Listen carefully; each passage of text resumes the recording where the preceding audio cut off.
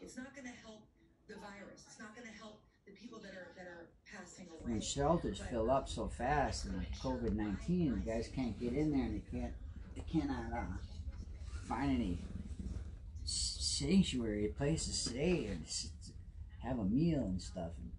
And then you have recovery centers that aren't taking anybody right now, and so that's not an option. Their families won't put them in because they're homeless and they've had so much hell break loose in their own life and their own addictions that they got nowhere to stay. And then sober living houses. If you lose your place there, man, then now what do you do? So me, I don't have a spleen, so I gotta protect my compromised immune system. I gotta protect myself inherently.